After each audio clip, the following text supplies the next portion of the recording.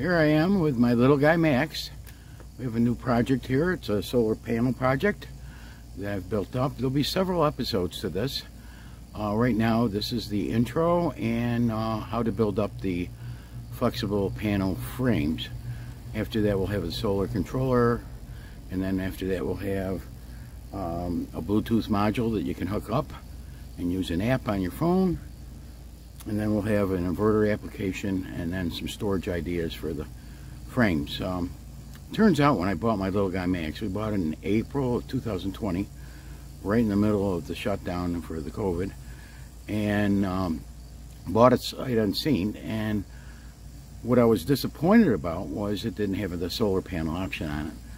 But it turned out it was a blessing in disguise, because I'm able to put the solar panel project together. And as you can see here, we've got one of the solar panels. I'm building up two solar panels that I can put any place on the little guy Max. Put it off to the side and get in the sun, especially if you're underneath some shaded area with the roof panels. You're not going to be getting much solar energy from that. So it gives me a lot of options. It also gives me options to use the same equipment. Got a cabin up in the Adirondacks, so we can use it up there. You can use it at your home. You can use it for boondocking. We have a YouTube channel here, as you can see, the Ramblin Roses. And so anyways, there's the panel too, 110 watt panel from SunPower. Same ones they put on the roofs of the little guy Maxes. So this gives me a lot of flexibility. And so we'll move on to the frame build up in this episode. In the next episode, we'll be building up the solar charge controller.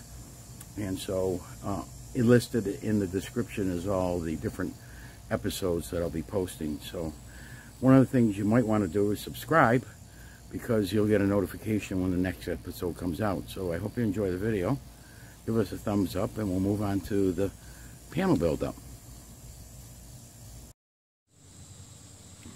What we have here is the parts you're going to need to build the flexible solar panel frames. I bought all that stuff at Home Depot with the exception of one piece there. And so we're going to move over here and show you the pieces that are needed. Okay, now the frame is being built with 1/2 inch PVC. So you need, for one frame, you need 4 corners. You need 7 T's and 2 expansions. And then as far as hardware, you need some stainless steel bolts. They're 1/4 inch by 20 thread by 1.5 inch long. There's 2 packages of that, 2 in each one. And then you're going to need 4 wing nuts, and there's 4 in one package. And you're going to need the zip ties here. And then this over here, the suction cups I bought from Amazon. I'm going to be using probably 4 suction cups. You'll probably only need 2. It's up to you. They're Airhead suction cups, and they're from Amazon. And here they are here.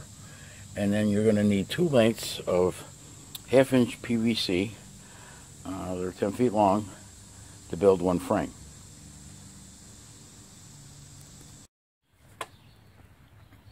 Here are the tools you need to build the solar panel frames.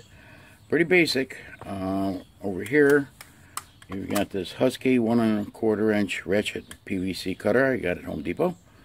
You need a drill, Phillips head, a drill bit to drill your corner holes, and here's the ratchet over here. And of course you need some bits. There's a Phillips head bit on the electric drill. It's pretty basic, not much there to build those frames. So let me show you what how to cut a piece of PVC with these cutters.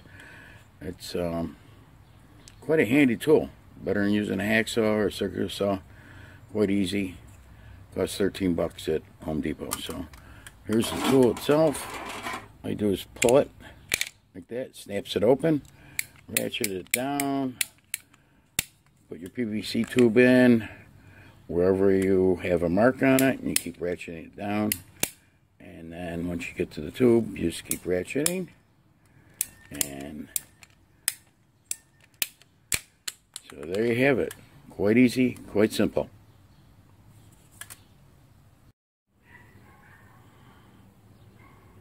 Here we have the back side of the 2 solar panels.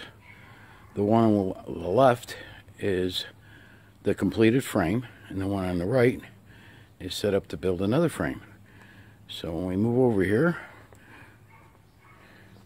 what you have here is you have these extra lengths of PVC to adjust the solar panel. Now this one here is set up for lengthwise, or the vertical. And as you can see, we have the two outside ones almost the total length, and the next set is about 2/3, and those two in the center actually 1/3. You got an expansion joint there, and with that with the expansion joints, you can do different angles. So the long one here for the long way, the longest ones are for a 45-degree angle, and then the other ones will give it a lower slope. But you can take the other ones and add on and bring it up almost to flat. So what you've got is, you've got down here, the two outside ones are for 45, and then you have those are T's, and then you got 3 more T's, one in the center and the 2 on the inside of the outside ones. So then to mount the panel widthwise, you've got this T over here and this one down over here, so that you can mount it 2 different ways. And then the suction cups, so you can mount it to the little guy Max. I've got 2 other ones down here for the other position, and then the straps across here are some tie wraps just to hold these guys, because they tend to swing down when I'm mounting it. And all it is longer tie wraps or zip ties all the way around to keep them in place. And then if you're going to remove it, you just twist it and take it out and you use it. So now, in addition to, just to point out a few more things, we put zip ties here to hold the suction cups. I bought these little chair protectors. They're a medium size from Amazon. I'll have the link for these at the bottom of the video. Also, we have these screws here that you hold the corners on with the wing nut.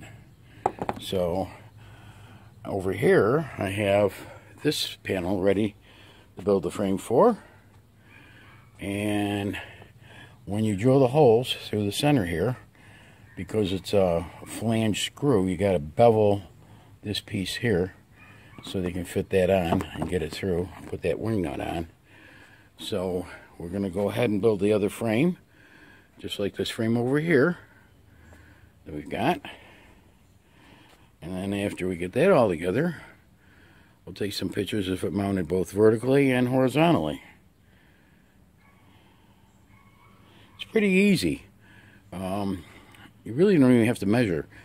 With the corners over here, you just take the PVC and you measure from about here, about 5/8 of an inch in, to here with the PVC pipe, and you cut the pipe and put it in. But you're going to have to take the screws out to fit it in. So, and over here, when you do this one, you start from the outside edges and you put the first 2 on each side, and then you do the next 2, and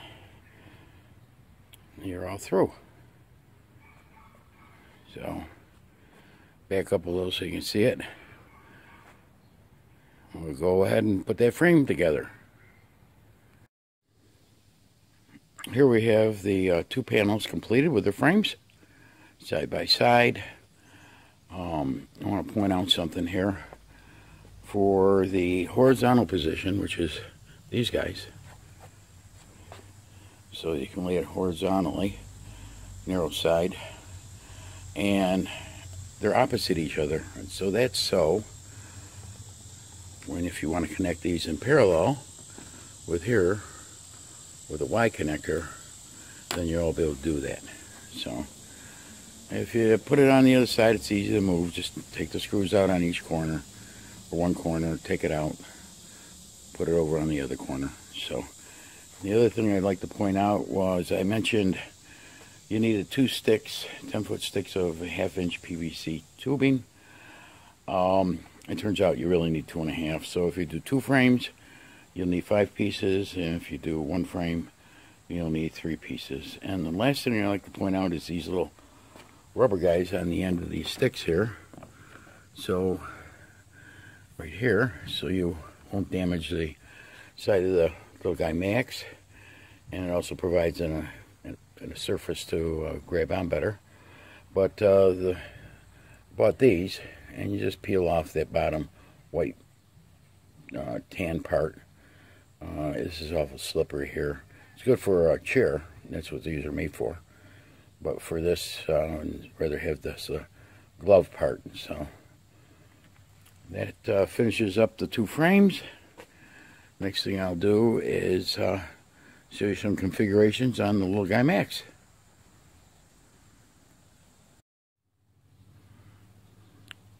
Here we have the vertical mounting position on the little guy Max.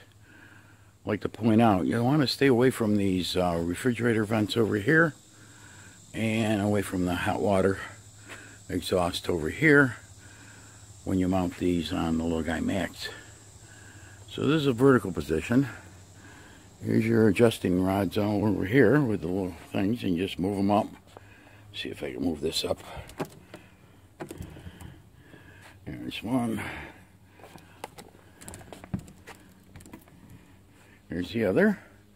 So you can move this all the way up to a 45-degree angle. If you want to use some of the extra pieces on below, you can bring it up even flat. Those little rubber chair protectors work really well. They grab nice.